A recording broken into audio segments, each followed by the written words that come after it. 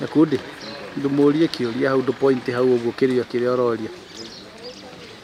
Nitarudi tena kwa wakili ili tuweze kuangalia mambo ya compensation juu mimi nilikuanga housewife na William ni alikuwa breadwinner. So ningeomba koti i-compensate family kama mimi juu nilikuwa housewife na nilikuwa na mtoto na anafaa kusoma na maisha mazuri.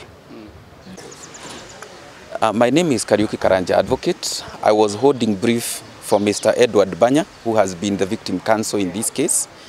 This case has taken a period of 6 years to conclude because the offense happened on or about 26th August 2017.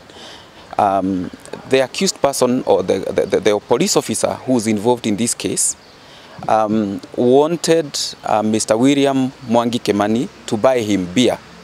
And when William declined, this officer created disturbance which caused to the officer shooting William to death. The court has found the officer